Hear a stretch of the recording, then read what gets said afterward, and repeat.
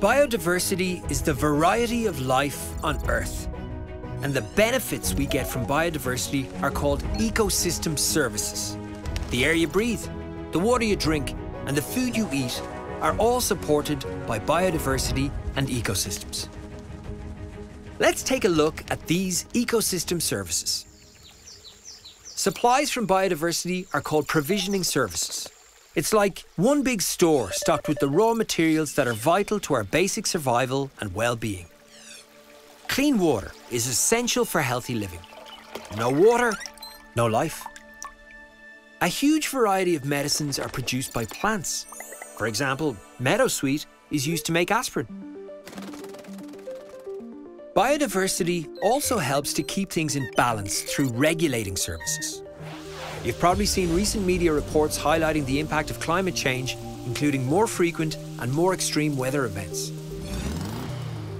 Our trees, plants and soil are very good at absorbing carbon and removing pollutants, thereby improving our air quality and helping to keep the balance.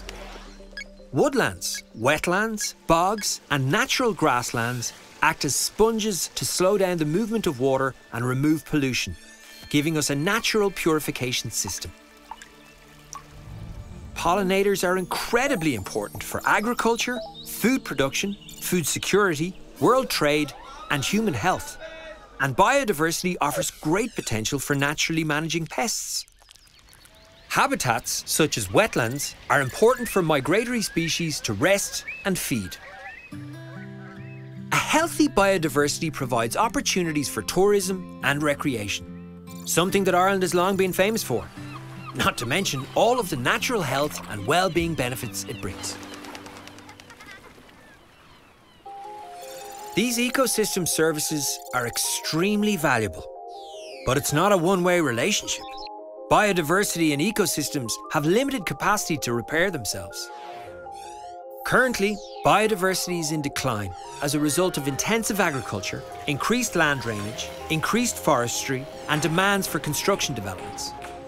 But as these are all human activities, we can tackle them by placing biodiversity at the heart of all our decision-making, including policy, planning, engineering, and other projects. But why should we care? Well, as you've seen, we all rely on biodiversity for our basic needs, our families, communities, and future generations. And the financial costs are huge, from damage and loss of property to displacement of communities, loss of livelihoods, and even loss of lives in some cases.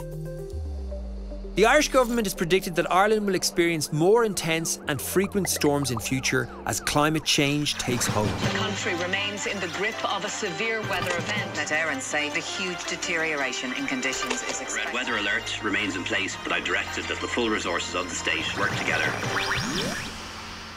But what can we do? We need joined-up thinking and a more integrated approach to decisions made in development, planning, water management, transport, and many other areas. Or we will be facing increasingly larger bills due to the loss of our biodiversity and those valuable ecosystem services.